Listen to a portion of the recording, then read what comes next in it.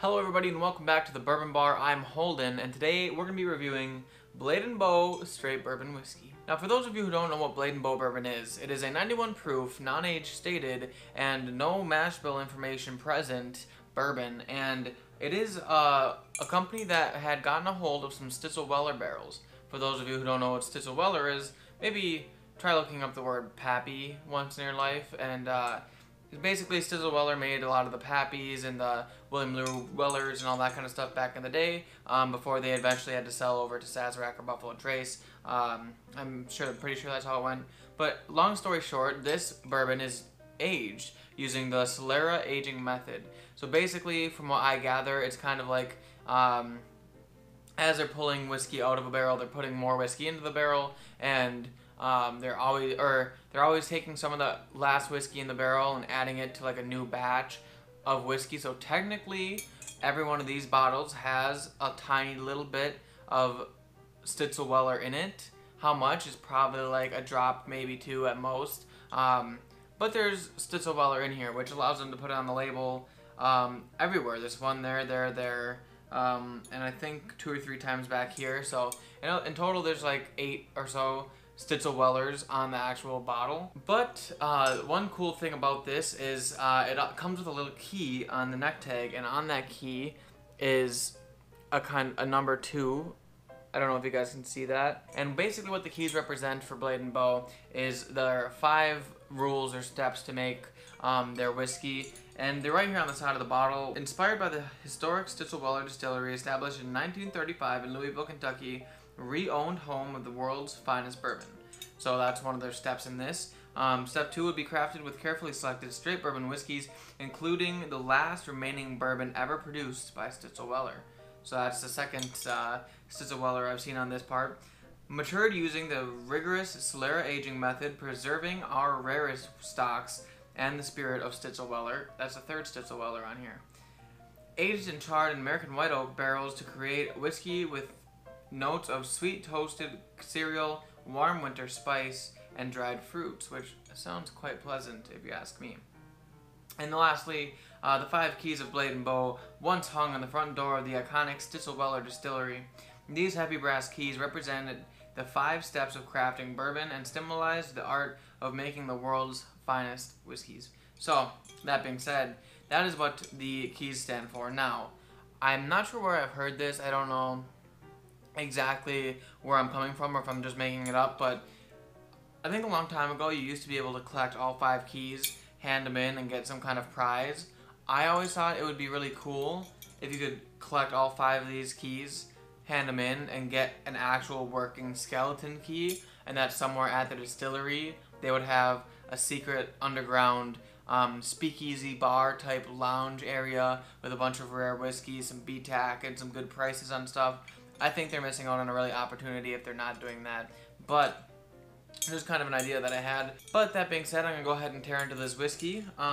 So I got this originally in New Orleans. It is not somewhere where I can find it in Wisconsin. I had never seen it before. So when I was in New Orleans on vacation with Lauren, we stopped and I found this and I was like, heck, I'll buy it because I've never seen it before and I've heard things about it. So, you know, that Stitzel-Weller name, obviously, you're going to want to pick up a bottle.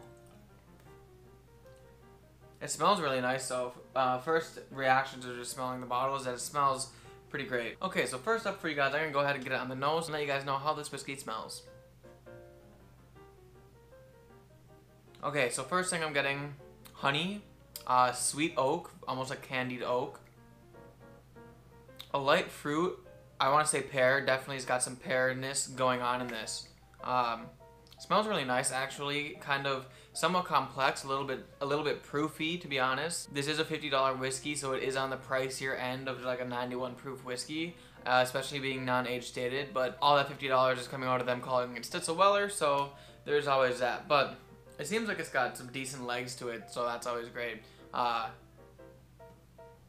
want to say there might be actually a little bit of cherry in this as well, but there's definitely vanilla, honey, lots of honey. I can get that bready note, that cereal-y note that they were talking about on the bottle. It is there. I always get that coming across as a bready note and a fresh loaf of bread.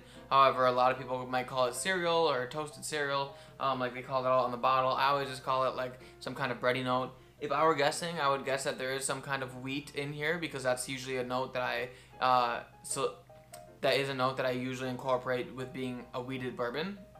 But since this mash bill is unknown, we're not entirely sure. It can be educated though.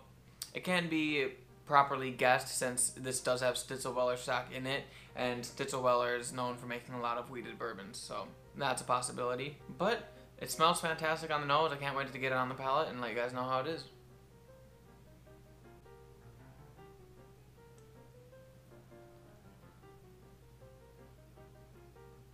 Okay. So it does leave a little bit of a nice hug on the way down. Actually, it's really sweet. That honey comes 100% comes through on the palate. Mid palate, I would say, right as I'm swallowing it, all honey. But right on the front of the palate, I think is almost more of like a light oaky presence and a bit of like cinnamon. I want to say it's like I got a cinnamon spice on it. It's not too hot, not too overly aggressive, but it's nice and it's sweet.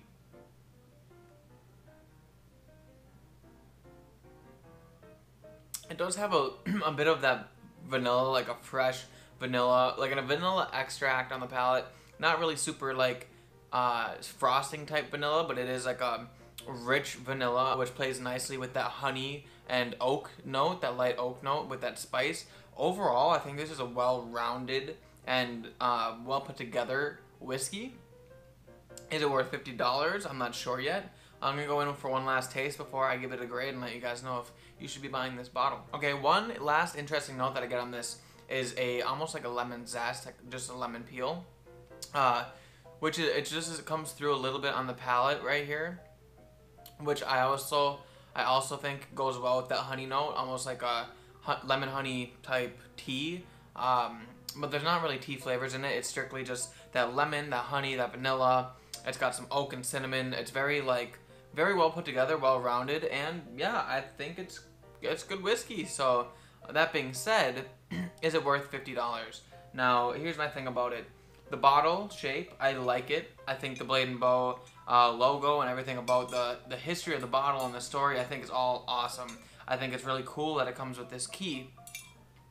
I think that if you don't have a bottle of this and you find one in the store for $50, buy it. I think it's a great bottle to have on yourself. I think it's a great story to tell to friends and family when they come over to try it. However, I'm not going to be running around buying everyone that I see. I'm not going to stock up and have it on the shelf all the time. It's not the best $50 whiskey out there. It's not the bang for your buck whiskey, but it's good. It's interesting. It's nice and well put together. I think you guys should buy it if you see it. That being said, what am I going to give this bottle for a grade? And this bottle, I think it deserves a 7.9. Not quite into that 8 category. Like I said, it's good whiskey and you should definitely buy it if you don't have it, but I don't think I can justify spending $50 on this.